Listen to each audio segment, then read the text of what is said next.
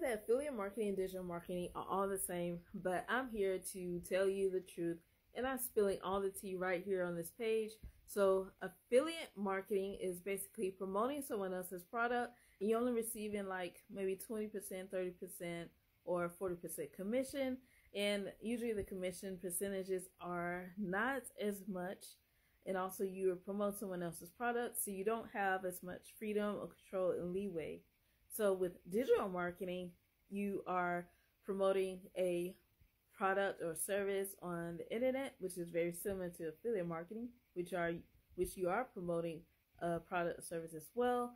But the difference is with digital marketing, you will receive 100% profit. You will receive the entire amount will go to you, and none of it goes to the owner or the person that actually owns the product, because you will own your own product with digital marketing.